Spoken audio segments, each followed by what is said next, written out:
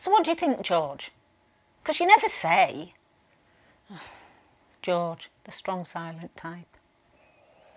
What do you think of this room anyway? I decorated it last year, but I'm not so sure about the colour.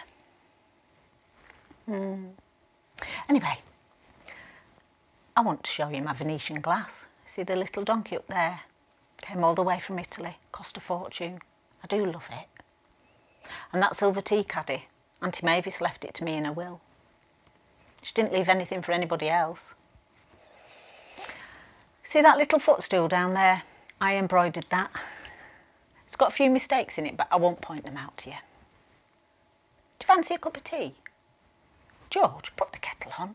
Go on.